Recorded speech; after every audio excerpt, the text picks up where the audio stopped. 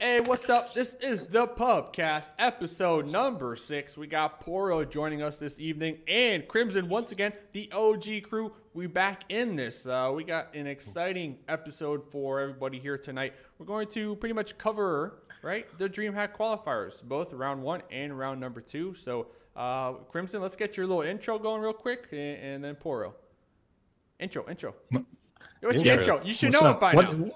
What intro am I doing? All right, the EU resident, Crimson. All right, I got you. All right, Poro, do you know your intro? That's your job, Dave. Do you know your intro, Poro? Do you know it by now?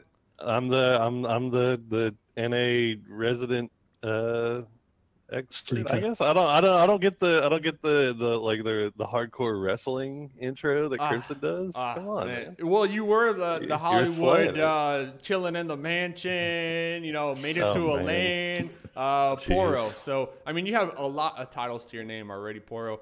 Next time, I was trying to give you guys some freedom here on the intros. I guess next episode. No freedom. Yeah, no, don't give us freedom, man. No freedom. No freedom for you guys. We want everything done for us. Yeah. So I'll make sure to send you your margarita after the show. But hey, it's a good episode. Exciting times ahead. Exciting times that we just witnessed. I mean, yesterday. We'll get into that a little bit later on here. But Crimson, I'm gonna throw it right to you, man. Let's get right into the dirt here, the mud. PUBG Showdown is what it's called on the challengermode.com leaderboards. Qualifier number 1 for EU. I mean, give us a recap if you want. What sticks out to you? I mean, what's happening, my man? What's happening? Yeah, yes, it was a couple of weeks ago. Just so everyone knows what we're talking about, this is the Dreamhack Austin. I guess they had some open qualifiers. They had some invitational sort of stuff, didn't they? But they came up with some teams and they all played together. And the top 3 that got through in the first round was pretty by the book. Basically, it was FaZe, Liquid, and Kinguin. Actually, thinking about it, Kinguin and not. By the book. Yeah, okay. But all right, Liquid and FaZe, I think everybody expected them to get through. Navi, that was a really close fought competition for Navi, and they came in 4th, which they were going to be gutted about, I'm sure, at the time. Kinguin actually just did really well. I mean, Kinguin, we've talked about before, they're a little bit up and down, I would say, as a team. Sometimes they can really pull out, sometimes they really perform. And they did it in the qualifier when they needed to, so that's a good job for them. And basically, the top 3 secured their top 3 spots at Austin. So that's at minimum, that's $1,000 straight up. So minimum. I mean, so the only reason I said anything is because Navi, right? I would have expected them to. That's true. Right away, but 4th place. I mean, that was unexpected, to be fair. But yeah. And basically, I mean, FaZe and Liquid just destroyed everyone. There wasn't much competition between them and anyone else really throughout the qualifiers. That was a couple of weeks ago now, but there's a few teams I'm sure that were a little bit more disappointed. As you say, Navi, Vitality as well, disappointed that week, I'm sure, because everybody expects them to perform. But it was a really stacked lobby. It was a really high level of competition. Everybody was, everybody wants to get to a LAN with £50,000 prize pools and all that, for first place. I mean, that's a nice prize pool. So it was a really hard fought competition. Poro, do you have any insights on this EU round 1 qualifier? I mean, I know you're comfortable with these teams. Anything really sticking out to you? I mean, the thing that I think obviously sticks out to everybody is FaZe still just kind of maintaining this level of dominant play for how long? I mean, they've been doing this for. Most of the time, most of the time in PUBG, you see, you see some teams will come and do really, really well for a couple of weeks or even a month, maybe stretch it out, but eventually they kind of fall back down to earth. Well, FaZe just never seems to fall back down to earth. And Liquid, I'm excited to see if Liquid can manage to kind of keep this performance going that they've been having recently. They're another one of these teams where they kind of go up and down a little bit, but when they're up, they're really, really up. I mean, they look like world beaters. They look like FaZe beaters, essentially. So, I'm excited to see if they can kind of keep this kind of thing going. And Kinguin, as he's been saying, also an up and down team, but lately they've been kind of really up.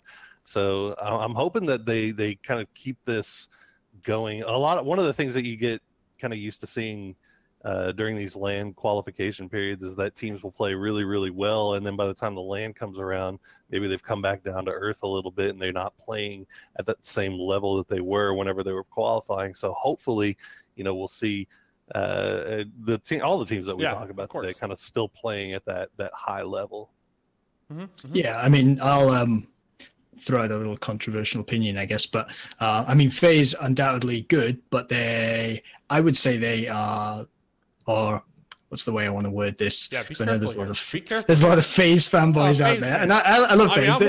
They're a great team. Yeah, they're a great team, but I think that the other teams are catching up to them, and I think we're starting to see that more and more. I mean, they only placed something like 4th, I think, in the PUBG Online series recently. Well, yeah, but that's over. Yeah. And fourth is great, yeah, sure, but it's not like they're finishing first in every competition. They're highly placed. They're consistently at the top, but they're not consistently winning everything. And I think other teams are just starting to catch on. They're starting to understand the rotation strategies. They're starting to understand what makes FaZe so good. Well, I got something for that, because the reason that's happening is because everybody's watching FaZe in their VODs and copying FaZe. So I mean, that's at least my opinion why they're catching up. So it's only a matter of time before FaZe flips the script and throws out something else. Maybe during the Dreamhack. I mean, if you think about it, that's some next level strategy right there. You're gonna be counting on the fact that your opponents are copying your old strategy. You come up with a new strategy that might counter that. I don't know. I mean, I'm thinking, I don't know if these players even are on this level yet. But I mean, FaZe has been doing the same strategy for months now, and people might be able to copy it or whatever, but they're still coming in the top. I mean, at the end of the day, they're still having a shot at finishing first almost every single time. So I don't know. I think with the online leagues where you're talking about, I mean, that's you're looking back over like the course of several weeks. I mean, going back to the beginning of the year when they, there was LANs involved, there was travel time involved. So I mean, if Liquid, they've been to one. You got to remember, this is like the second split, right? Liquid are a brand new team at the start of that second split, and they finish it in second place, higher than FaZe. Like, they're a brand new team. FaZe have had this same lineup pretty much on and off for the entire scene almost. Yeah. Liquid come in, brand new team, started the split, and they managed to beat them over the course of 20 games. I mean, that's a big deal. All right, I'm gonna have to cut you off. This isn't the FaZe. This isn't the FaZe PUBCast. So we already spent 7 minutes over here. Let's keep this rolling here. Still with the round. Hopefully you guys aren't mad at me, by the way. Don't be mad at me. With the round one, we're still talking round one. Mad. I mean, we got hot opinions. That's why our viewers tune in. They love us. They comment on all that good stuff. Let's go to round one for NA here. Do we all have that up? We have Dignitas first place, Envious second place, Tempo Storm third place, and then Totality fourth place right underneath them. So I'm gonna throw this one to Poro first, since he is the NA god over here. Yeah, I mean, this is pretty standard NA with a bunch of teams that you were like, you look at them, you're like, yeah, I can see them making it, but you kind of surprised. I mean, it's a grab bag. It's such a mixed bag in NA right now. Yeah. At any given week, any group of teams could finish in the top three, and this is kind of one of those instances where Dignitas playing really, really well with the new roster. Let's say one reminder of who's on that roster here. It's all the old shoot to kill people. So Uncivil, Dids, Wookie Bookie, and Adam Dids, and Gustav, I guess.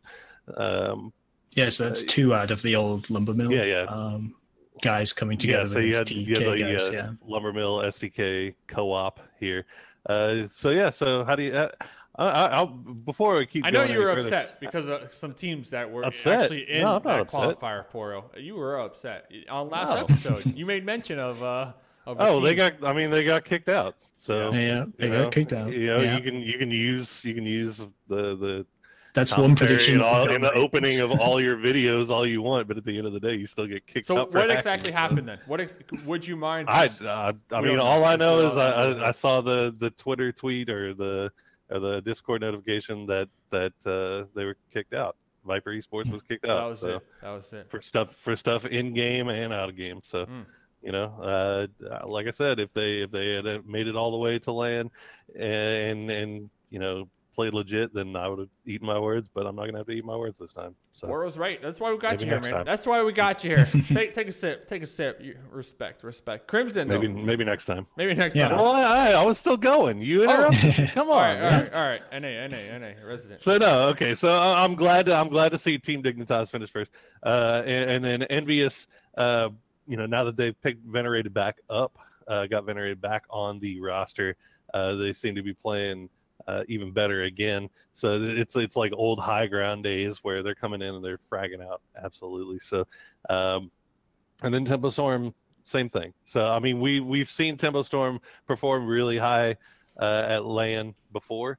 So I'm glad we get the chance to see these guys. I mean, these are some OG teams. Yeah, they're a good at LAN least team. in North America team. So I'm happy to see them kind of make their way through. And then you know, Totality was right there, man. They were so close. So close.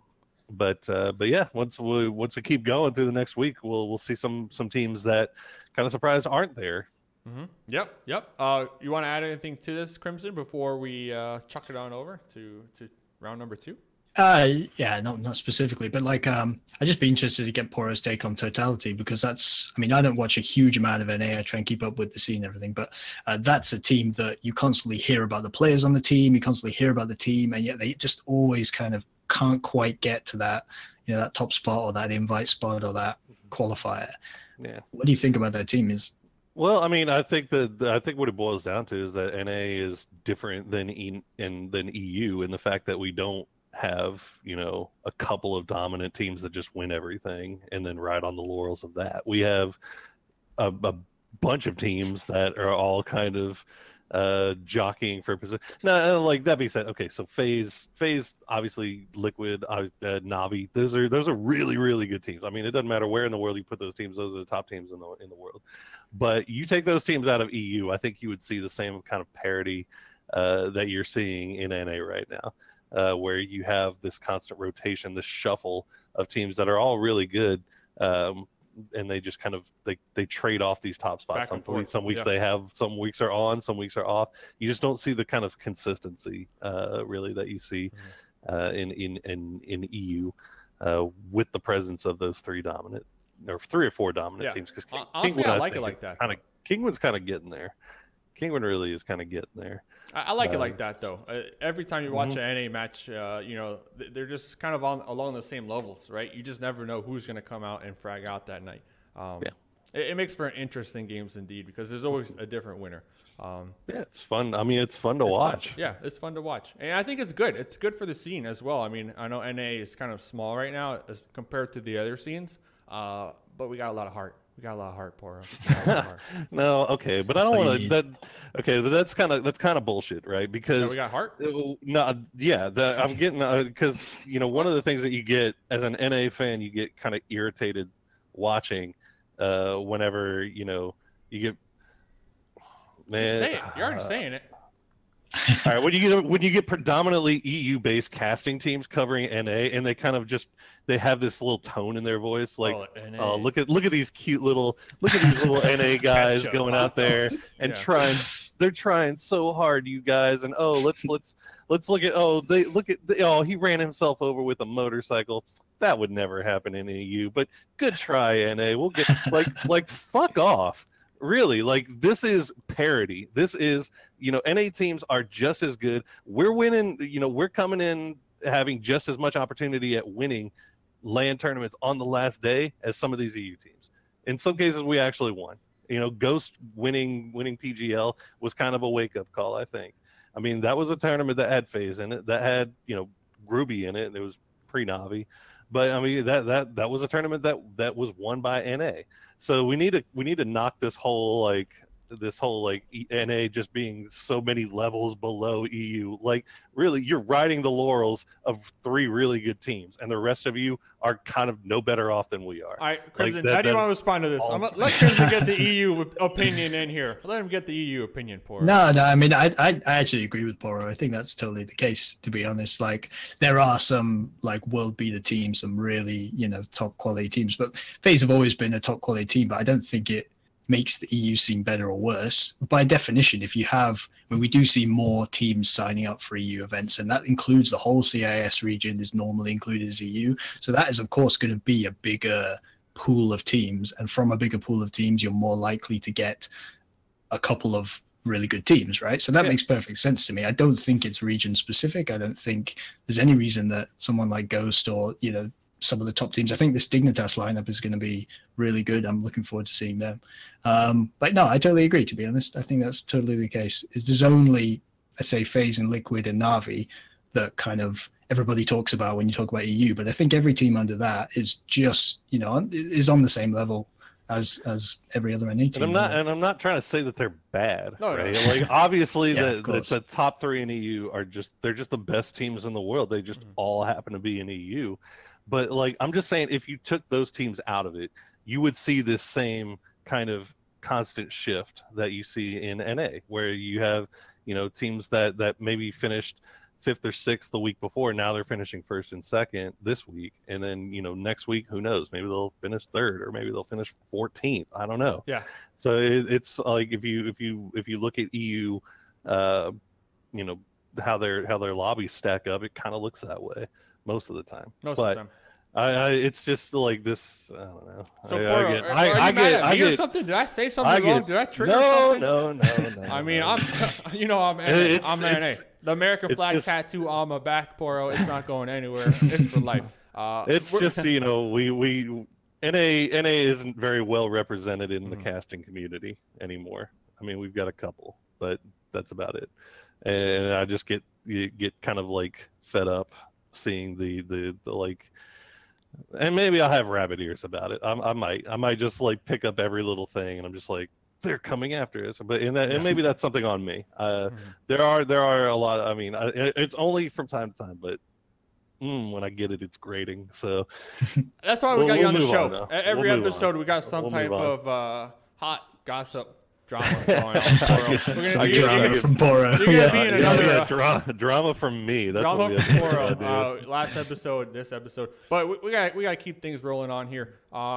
Let's continue with we're gonna have Scoob on the next episode, most likely after this conversation, by the way, to be pitted against Poro. But I didn't say. Yep. All right, EU closed qualifiers, round 2. Let's get into this, guys. Crimson. Let's get right into it. Yeah, no, this was really good, actually. This was a really good series to go back and watch if you've got time to watch 10 games. Just head over and have a day of PUBG. But this was a really nice series, actually. First off, let's just say Na'Vi are going to be absolutely gutted. 4th in the first one, and now 3rd in the second one, so they don't get a place at Dreamhack. And they actually lost that place in the final game. They were 2nd. Pretty much not all the way through, but coming into the last couple of games, they were 2nd place, and Knights, who didn't win a single game of the best of 10, but pushed it all the way through snaking 2nd places and some high kill games and that sort of thing. So, I mean, really well done by Knights, no doubt about it. Like, they played it well, they survived long enough, they did everything they had to do to get the points. But I know Na'Vi fans are going to be disappointed with that, because that was really close down to the wire, and they just got knocked off that spot, which is rough. It's not over yet. It's not over yet. So, I mean, just to throw it well, out there. so there are, just to cover that, there's 5 BYOC spots available. We're presuming that Na'Vi are going to take the team over there. They definitely should, because Na'Vi have got as good a chance of winning the whole thing as any of these other teams. So we assume they're going to bring them over to the BYOC. I don't know any details about that. You would hope so. You would hope so. You'd hope so. And so they still got a chance to get in there, but it's definitely a blow that they don't qualify. Coming literally the place below qualifications in both best of 10s is that's got to be hard for them. Vitality, though, I'm really, really happy that Vitality kind of played the game that we know they can play, and they managed to get through, and it was just consistent play throughout the best of 10 as well, which was nice. So yeah, I'm happy with Vitality as well getting through. And yeah, interested to see how Knights with this change in their roster, right? They picked up Texas instead of Survivor. So that's going to be interesting to see how that plays out, because Knights have always been known to be a good team. Yep. Poro, anything, or do you have any thoughts, questions, comments, or concerns with you? I love Texas. Texas is a fragger, and I'm glad to see Knights kind of making their way through. But one of the things that's kind of interesting, I think, that you say that Knights managing to get first without winning a single round. I mean, that's how Tempo Storm won the PUBG Online for the whole split. I mean, they never won a single game, but just consistent, high placement. Now, what's going to be interesting is, can you get away with that when you get down to the LAN, right? Can you get away with snaking and doing all that and not really winning, but not having a lot of kills? It's going to be interesting because I think so. Well, it's also the fact now that you have the entire southeastern part of the map essentially for Dreamhack is set. Right, you have FaZe and Milta Power, Vitality and Milta, Knights right just above them in the prison area. So that's kind of interesting. And then Team Secret from South America doing their like farm split. So it's funny that they're like, people are getting so predictable now that you kind of know right exactly where they're going. And then once we get to the NA, kind of a surprise. The other team that you would see from NA that would be looting Milta, not there. So we'll have to see what happens there. But for right now, all these areas kind of setting up pretty nicely for these guys. Yeah. So just going back to that point about kind of snaking for the second place, that sort of thing. I mean, the thing with that particular final, we say snaking. I mean, it's not always literally snaking. Not necessarily crawling on your belly for 2 hours. But to be honest, there was plenty of crawling on his belly. It finished in Gatka Fields, and you know how those things go.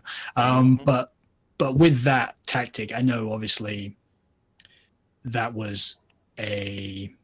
I don't want to say luck, right? But it came down to a 1v1 between, I think it was Drayden and MBS from Crimson. And it's just a case that Drayden saw Crimson first, took him out. And it could have easily been the other way around. MBS could have seen Drayden first, he would have taken him out, and then Knights wouldn't have qualified. So it's not a good way to qualify. Like, they will have been on the edge of their seats for the whole thing. And but so, you saw the little video, the Twitter video about how pumped and excited they were when they found out that they were in. So, good for them. I mean, I love seeing that. That's amazing. Definitely. That's awesome. So I love the org. I think. This is kind of EU's version of Wildcard, right? The team that always does really, really well, but has somehow not managed to make a LAN yet. Hey, finally they get to make their. That's where I'm throwing it. That's where I'm throwing it. The NA closed qualifiers round number 2. That was exciting for me, at least. I'm liking both the teams that made it. I've been riding the wild card, tail for a while, Poro. I know you know. I know you know. So I'm excited. I'm excited for these guys to finally make it to a LAN. I can't wait for Kickstart to go out there and frag out. But Poro, throw it to you, my man. What's up? I mean, give us the breakdown. Yeah, so then round 2 happened for NA, and we have one team that, I mean, at this point, it's not really a surprise to see them. No, Wildcard's been playing out of their mind for a long time, and they just, up until this point, haven't been able to make it to the LAN. They just, like, for whatever reason, they'll play really, really well during the qualifiers one day, and then just the next day, it somehow just falling short. But this time, Wildcard pulling it together, managing to finish in second, so they are going. And then we have a kind of a surprising team that finished first, right? Rusky. Like, I've never like this isn't one of your. It seems like every LAN we get one of these. This team that comes out of nowhere that's just kind of like thrown together, and for whatever reason are just playing out of their minds. Now these are all. I mean, it's made up of people that we all know, right? Mad Risky is the captain. You got Sharky, Shadow, and Nop, and Reno all on this team, and they're just, these are guys that have played for teams before. Yeah, like OGs. They've all been around forever, and just never really managed to land. I mean, I think the closest was Nop was on Totality for a good while. and elevate, but all these other guys kind of bouncing between rosters, trying to find that one roster that really fits and works really well for them. And it seems like they might have found it, because these guys are playing out of their minds right now. So it'll be interesting to see if this kind of keeps up, though. That's the thing, is that you want to see it. They're playing really well right now during the honeymoon phase.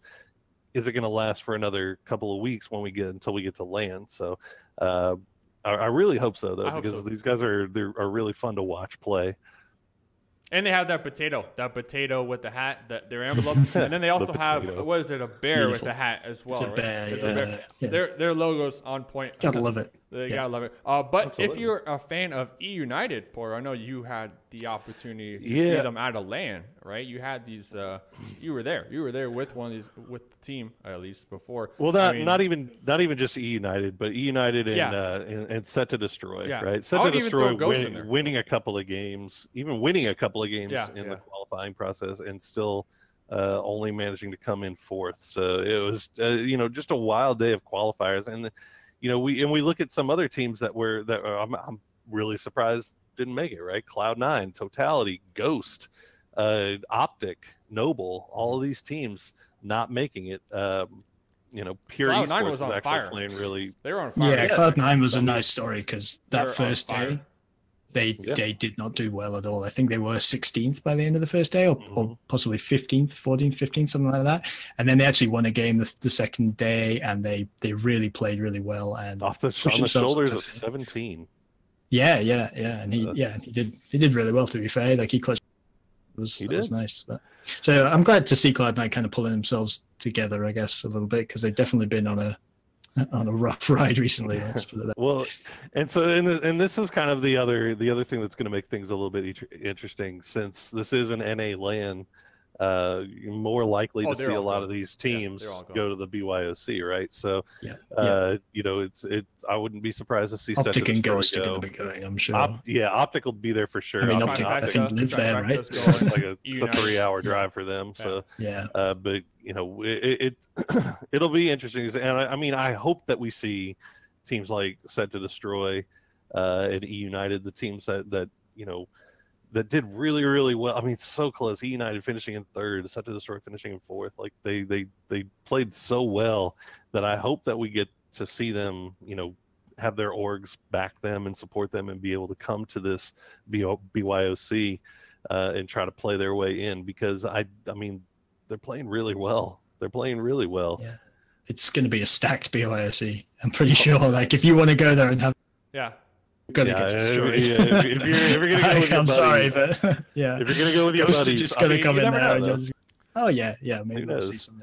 All right. I would love to see a BYOC, just like a random thrown together team of a couple of guys, and just friends that got to go and play and then actually make their way in. That'd be cool. Yeah, me and you are going, right, Poro? We'll make a team, find some guys. I'll be there. I think he's going with Matchroom as well, right, Poro? Or Matchroom, I think Matchroom's working the event, so he's going to be part of the casting. You already got the squad. I got my wish, though. I got an NA caster. I got an NA caster in there. That makes me happy. Yeah, you got your wish. He's going to be representing to the fullest for all of us. So he's going to have the blazer, the American flag blazer, confirmed. Now, we're almost to the end of the show. We have to quickly mention Team Secret, throwing them in the mix for the qualified teams. Open, whatever you guys want to throw in with them. Yeah, well, I think they're the best team in South America, probably.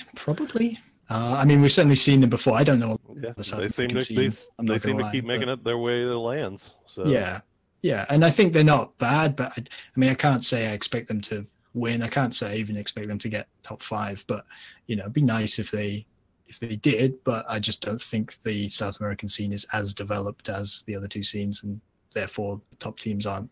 It's harder to get good when you're not playing against the best competition. That's fair to say. So even the best team, you say that. Tainted Minds, where are they from? No, this is your EU bias coming through. No, I'm just saying, Team Secret's actually they've been playing in NA lobbies in a lot of different online tournaments. So they are getting a lot of exposure to at least NA PUBG, competitive PUBG, which is, I got to imagine, a little bit better than South American. not to say anything bad about South American PUBG. It's just it's catching up. It's starting to catch up, and this is going to be Team Secret's. I don't know what number, but between this and Chaos Line Gamers, it's multiple now. I think this is at least their second. I think I've seen maybe. Papaya and his eyebrows. Oh yeah. I think this will be his third or fourth, right? Land with Team Secret. Pretty good. So it's not like they're going in there completely unprepared. I mean, they have LAN experience now. They kind of know what to expect, and that goes a long way. And just the fact that they've been able to kind of practice and work against a lot of these NA teams. And kind of get a feel for what that competitive scene is like. I wouldn't be surprised to see Secret end up somewhere in the middle of the table. All right. So June 1st through the 3rd, right? That is when these qualified teams, if I'm not mistaken, will verse off against the bring your own computer teams. How's that going down, Crimson? I presume, but I'm presuming it's going to be Saturday, Sunday. They'll probably do the Friday. The 1st will be the actual BYOC tournament. Then the winners of that will play in the Saturday, Sunday. I don't actually know the format. I don't know if it's announced necessarily. Yeah. Maybe it is. It hadn't been. I haven't seen it. All right, so we're just speculating at this point. But point is, it's not over. It's not over yet. A lot of these teams that we made mention of tonight, right on the line, right on the border of making it, they're going to have another chance. They can still do it. Yeah. And, I'm going to be rooting for them as well. I think they can definitely make it. There's only 5 spots, though. 5 spots. I mean, that's a lot of spots. There's still a lot of spots. A lot of spots still up for grabs. So it's going to be it. This is going to be it for this episode, guys. This has to be it. We're going to... Crimson, you got any outro you want to throw out there? No. Same as I'm just gonna. Where can they follow you? Right there on top of your head. Yeah. You know where? Yeah. They know where they can follow. But I'm just gonna plug PUBGradar.com because that's run by a friend of mine, Drains. And if you're looking at PUBG competitive and you want to know where to watch the games, just jump on there. I'll get Dave to put the link down below this video. Check it out. Right. And it's a really PUBG Radar, official sponsor of the PUBCast over here. They are now, whether they like it or not. They are now. Who else? Coca-Cola, official drink beverage of the PUBCast. Poro, what's up? Where can they find you? What's up? Any sponsors you want to plug right Nah, now? I'm self-sponsored, my dude. At Porosaurus_NA on Twitter. If you want to yell at me for anything, if you want to clip for the intro to your sweet highlight video, feel free. Just before you get banned. Yeah, right before you get banned. No, yeah. You know where to find me. I'm not trying to start drama. You already had your one controversial. You started it and you finished it. You finished it. It's done. I speak what's on my mind. And, that's how I feel, and maybe I'm full of shit. I don't know. We're all full of shit at the end of the day. That's the truth. But that's true. All right, that's it. That's it for this episode. I'm Mustache Dave. I got the Mustache Poro with the polo hat, and Crimson over there with that nice fluffy beard. Make sure. I'm actually surprised we don't really receive any criticism as much as I would have thought we do. I want it. Send us some criticism, comments. Yeah. If you want us to cover something on our next episode or a future episode. Oh, one thing to note. Who reached out to me again, Crimson, that we're going to try to reach out to him and get him on the Clinton. It's called Clinton. I've forgotten his Twitter handle. Sorry, but he's Clinton. one of the casters over it. Yeah. We're going to try to scoop you up here, Clinton, get you on the 4-man. But, hey, feedback. We always love it. Feedback, you want to flame us, whatever. You compliment us. We're here. We're here for you guys. So this has been episode number 6 of the PUBCast. We'll see you guys next episode.